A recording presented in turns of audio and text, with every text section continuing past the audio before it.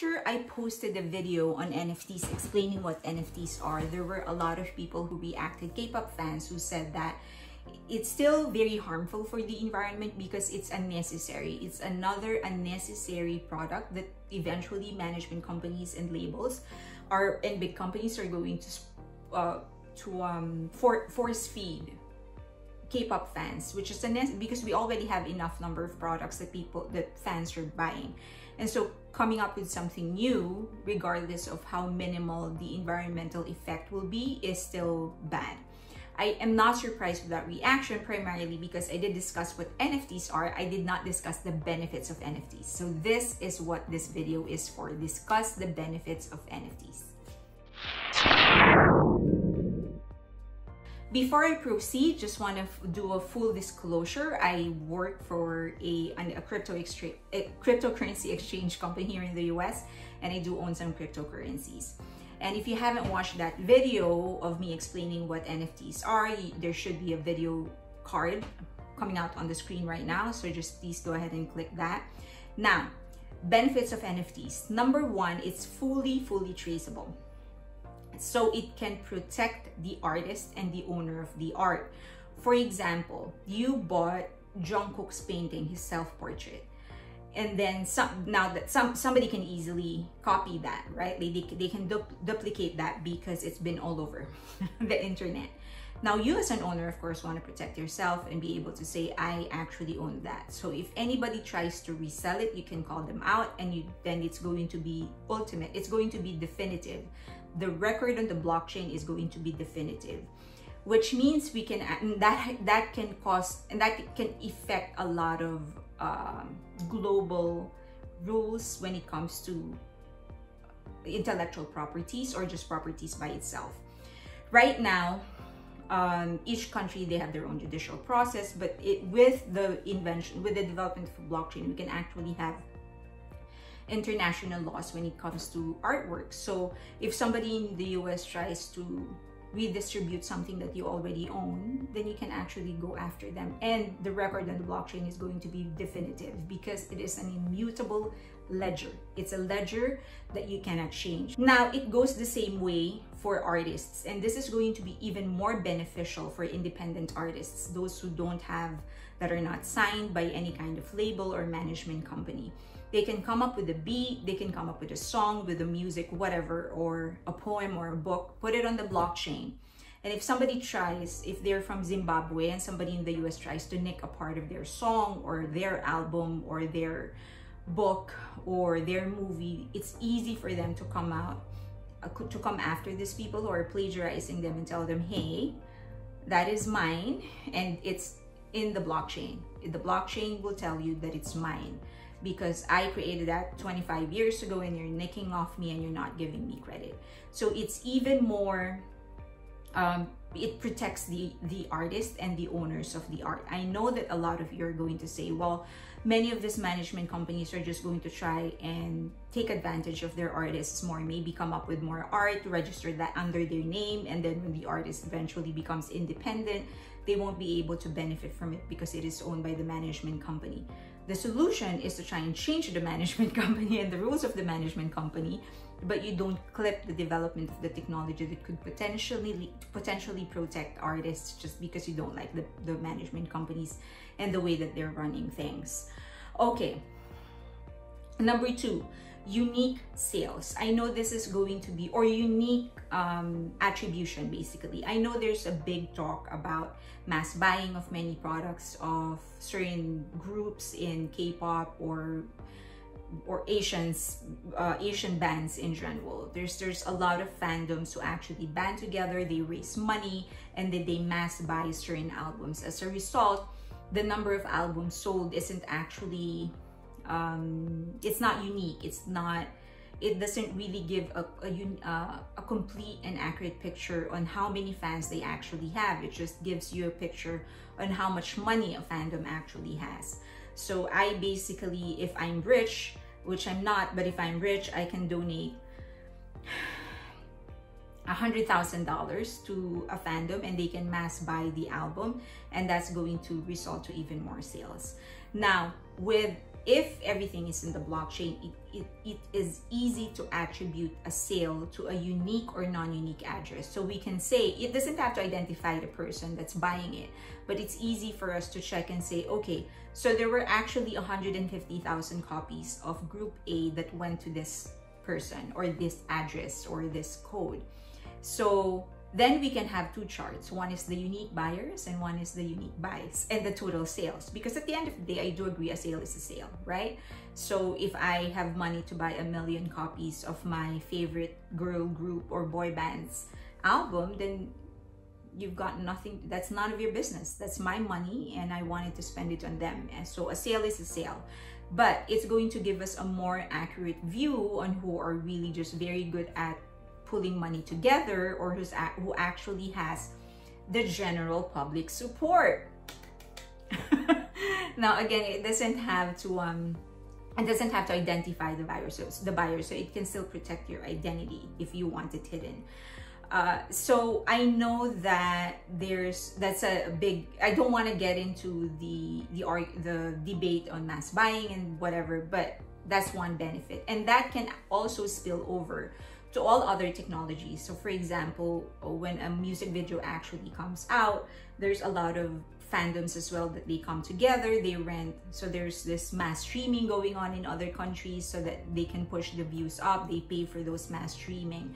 Now with the development of the blockchain, they can actually specifically identify, again, where the streams are coming from or the views are coming from. So again, it's not going to be 100% the solution in ensuring that one view is one unique user, but it's going to be a better one than the current one that we have. I know that some people are gonna say, well, don't you think YouTube knows how many unique views they're getting? They are very dependent on an algorithm. But if everything is on the blockchain is specifically designed to identify sources, and they can attribute the views, the streams, the sale to a unique code, to a unique person, or to a unique source. So it'll provide a better view, a better accounting of the actual performance of a song or an album or an artist.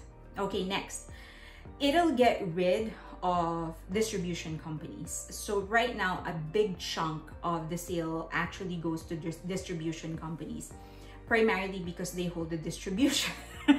They have the network that will make the products accessible to the public. So for example, Amazon is a distribution company, Target is a distribution company, Walmart, all of those, those stores or places where the products become available, those are managed. That's the network of a distribution company. BTS famously had a deal with Colombia. Colombia was actually their distribution company for the longest time. However, they're not the management company. Now they get a big chunk of that sale. So what was supposed to go to the pockets of the idols or the artists, it actually goes to them. So it is going to be again more beneficial to independent artists, even more so than they are to K-pop bands or K-pop groups, because you don't need a distribution company. Via the blockchain, you can make your stuff available to everybody. You can set up a system anyway, it's going to be an entirely different discussion, but that's the bottom line. You can get rid of the distribution system. You can go, the fans can go directly from the artist or directly from the management company and then straight to them. So Weavers, who's also sort of starting, because they have a Weaver shop, they're starting to build a distribution arm for their company. So this is going to be beneficial. I know you're going to say that, well, it's just going to benefit the management company more. So that's why I'm saying the solution is to change the system of the company, but not, that's just because the management company is flawed doesn't mean that we clip all of the development that we can do that could favor other artists. So if you're an independent artist, the blockchain is going to be very, very good for you. You get rid of many of the expenses involved in setting up and running a distribution company. The blockchain is actually trustless. It means that you do not need to trust anybody and take anybody's word or their judgment. Everything is mathematical and everything is scientific. So everything is fully verifiable. If you have a certain claim, you don't need to go to a judge or a mediator that whose judgment may be tainted or influenced. The blockchain is trustless. It is going to depend based solely on data and on the processes rather than human judgment. So for example, if somebody tries to steal your stuff, whether it's your idea or your style of art, for example, if you have a certain art style, if you're an animator or a comic book artist and you're creating your own art, somebody nicks it off. If your stuff is on the blockchain, you don't need to sue anybody and go to a court. You can just depend on the blockchain. You can make your claim. The blockchain will determine that you're the original artist, owner of this style of art, and you can get the credit. And that's the benefit of a trustless system. You don't have to go to the court and say, what do you think, judge? Because that can be tainted, that's a human being that can be influenced. The blockchain is trustless. Next, in relation to equality, you can now also enjoy fractional ownership better. So for example, if there's a movie that's being produced and it'll be easy because it's tokenized, right? So for example, a management company decides or a production company decides to do a movie, but we can offer anybody to be a producer in the movie. Right now, everything is limited, so there has to be a certain amount that you can contribute to the film for you to become a producer. But in the blockchain, they can actually create, if it'll cost the movie, if it'll cost 300 million to actually to produce a certain movie, they can create 300 million tokens, right? And so all you need to do as a person is just contribute $1 and you're already a part of the production. So I know that's an extreme example, but it's actually possible. It's possible in blockchain, and it's actually true. Fractional ownership of anything may be possible. It's the same with investing in real estate, although it's not connected to entertainment, but it's also connected into, it can also be possible or applicable in owning real estate in any country that you want. So for example, I am building a hotel and it's going to take me $1 billion to actually put up this is just an example, to actually construct this hotel. And I don't know, you're in some part of Asia, you have no visa to go to the US, but you want to own some property in the US and you also want to earn from it. Then I can tokenize this project and I don't know, like come out with 1 billion tokens, and all you need to contribute is $1, and you become a part owner of that company or of that hotel. So once it starts earning, then you get you get a dividend out of it. Now you can buy more tokens for more money, then you also get more dividends or revenue. That's one. Now there's a lot more other potential that it offers. We can eventually do streaming in the blockchain. As I've said, then the attribution of the unique streams would be easier. The global collaboration is going to be easier. It'll be easier for Hollywood, for artists from other parts of Asia, from Iran or from Laos or from Thailand, to collaborate with artists in the US, because every negotiation is going to be in the blockchain. You don't need to pay a lawyer from in Thailand and a lawyer in the US, just to make sure you're right as a producer or as a musician is going to be protected, because everything is going to be in the blockchain. It's going to be clearly drawn and clearly written to make sure that your interest will be upheld. And when time comes for you to get paid, you know it'll be very visible for you how much you should be paid based on the sale of the song or whatever it is that you collaborated on, based on the sales, streaming, and other revenues of that project. So it'll benefit you as a creator, as an investor, as an artist. We are going to get rid, the blockchain is going to eventually get rid of many institutions that are actually taking advantage of many artists or many smaller investors. It's going to get rid of the distribution companies. Management companies will have to put themselves in check, because as I've said, everything is going to be more visible, so they can't just control things the way that they want it, maneuver things the way that they want it, because all records are going to be on the blockchain.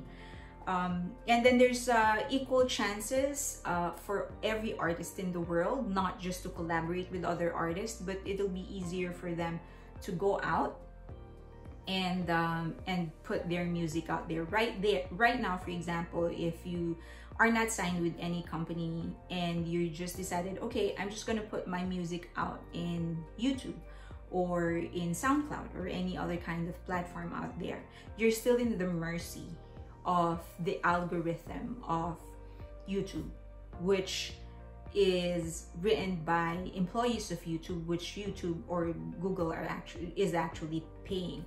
But when we start using the blockchain, everything is going to be democratized. So it's not going to be centralized. There will be no central authority that will control things. It'll be everybody running this platform, and that'll put everybody in check, more in check. Okay, so what are the disadvantages? Because it's decentralized, it will take time for us to get into the rhythm of things. Remember that things are run by nodes, which means nodes are not human beings, they are computers which are owned by people. But these computers run a certain program, and that program cannot be altered by the nodes.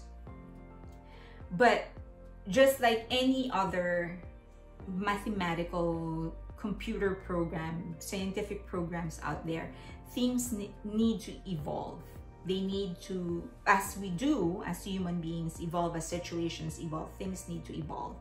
And so that's one disadvantage. We need to be fast in keeping up with the development of humanity and our needs, and we need to make sure that the programs are running in accordance to what we need, right? It needs to be written right. The programs need to be written right for it to serve us perfectly. There have been some blockchains that have been hacked. There have been some blockchains that messed up, but that's part of it all. The same way humans have messed things up, there have been things that have been messed up on the blockchain as well. But it's easier to fix because it's visible. It's easier to fix because there are investors that are checking it and they're making sure that their investments are running correctly. As an investor, your primary, if you're investing in a certain blockchain, your primary concern is to make sure that it's running perfectly. It's serving its purpose. So that's your concern. You just want it to run correctly. It doesn't need to favor anybody but itself. Okay, I hope I'm making sense, but that's the biggest disadvantage of the blockchain. It can mess up. It is not perfect, the same way humans are not perfect. But at least a blockchain is easier to correct. Humans are vulnerable. They have their own interests and very unpredictable. Okay, so I hope that clears it up. And if you have, just as a rundown, it protects the rights of the artists. In terms of attribution, we can easily attribute unique sales, unique streams, unique views we can get rid of distribution companies, and there's a lot of distribution companies in the Western world that are way more powerful. It's very, very irritating because they can mess up your distribution, which will equate to your products being mishandled or not reaching the hands of the fans or the consumers. It will be visible to everybody. Everything is going to be visible. There will be equality in terms of opportunities, and fractional ownership is going to be visible. And of course, it allows even more potential for collaboration, equal opportunity for other artists, and it can get rid of central institutions. I hope that's helpful. Thank you.